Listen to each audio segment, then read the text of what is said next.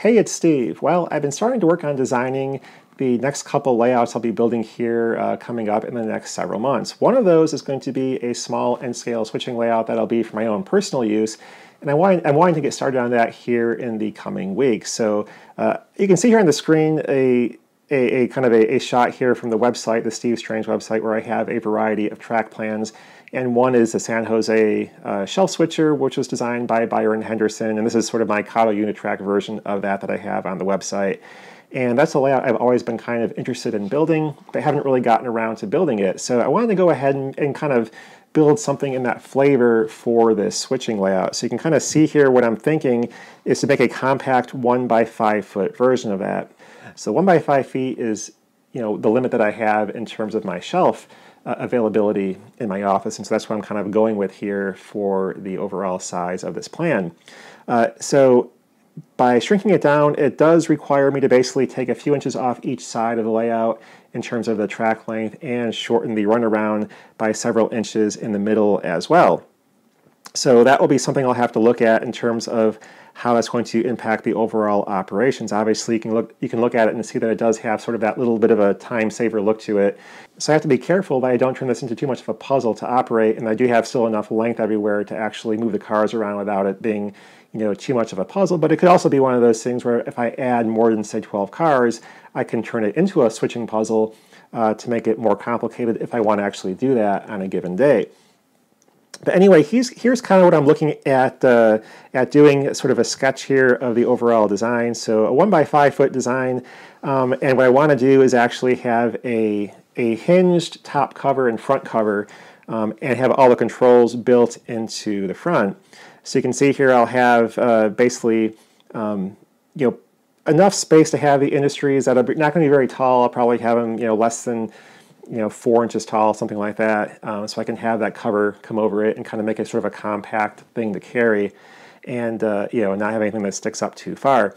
I am planning on building a pull-out drawer on the left-hand side of the layout, and that's where I will store all my rolling stock, my motive power, that kind of thing.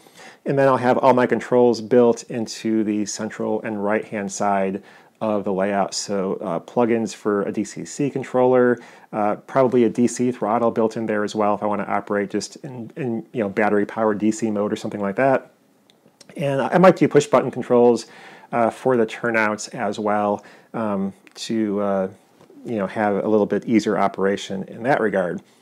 Now, I do plan to probably just do a long piano hinge on the back, and then as well as on the front edge, and have a flap there. So that will basically flap or flip over and cover the front, and then it'll come down and cover the top, and then there'll be a lock on the front somewhere where I can kind of to help keep it closed. So if I want to transport it, I can just have everything closed up. Nothing will get damaged. All the rolling stock will be in the drawer, and it'll be easy to transport to the office or to home, or take it to a train show, that kind of thing. And so that's kind of the idea of what I'm thinking at there. So overall dimensions would be something like, again, 60 inches long, being 5 feet, about 12 inches wide, and height maybe 9 inches, maybe a little bit plus or minus a couple inches there, depending on how high I want to actually make this whole thing in terms of transportation and the ease of fitting on the shelf and that kind of thing. So that's kind of what I'm looking at there. Now, in terms of capacity, I'll mark some cars out here, roughly where they would go on the layout in terms of car spots. And my little highlights here represent a 50-foot car length, which is 4 inches in N scale. So you can do 3 cars per foot in N scale if you have a 50-foot car length. And so you can see here I can have basically probably 4 car spots on the industry on the top left.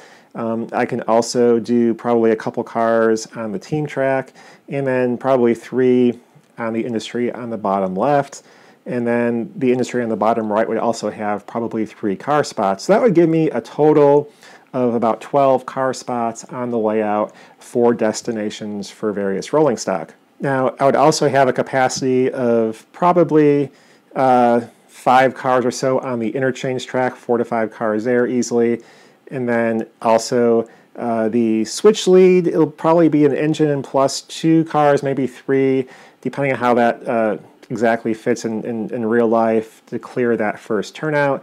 And then the runaround track should be able to hold 3 cars on either side, maybe 4, on the bottom side, and so that should give me enough operating ability to move everything around without it being too much of a challenge, unless I want to add a few more cars and make it more of a challenge to do that. So that's kind of what I'm looking at here for the overall design of this layout. So again, 10 to 12 car spots, 5 cars on the interchange, and probably the way I will do this, 6 or something cars already spotted, and I'll have a few cars on the interchange, and some of those will get spotted at spots where there's already a car there, and I'll have to. And so most of the time when I operate, I'll probably have about 12 cars on the layout at any given time, including on the interchange. And then I can just either take some off or add a couple more if I want to sort of increase or decrease the overall challenge of switching everything. But and whether I operate this with a playing card system like I have with other layouts, or do a card and waybill kind of system, create a bunch of switch lists that I can that are pre-generated, and I can kind of just pick one and operate that way as well. So we'll see how the operation will be set up here. But anyway, I just want to give you a look at the layout that I'm looking at potentially building here in the coming weeks, at least starting to build it. And so this will be one of the series I'll be having here coming up this year, is building this N-scale switching layout.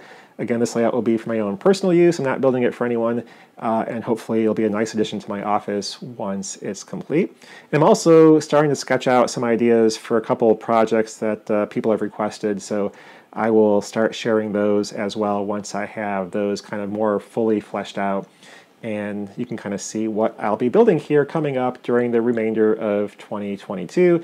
And maybe some of these will carry over to next year as well. So we'll have to kind of see how that goes.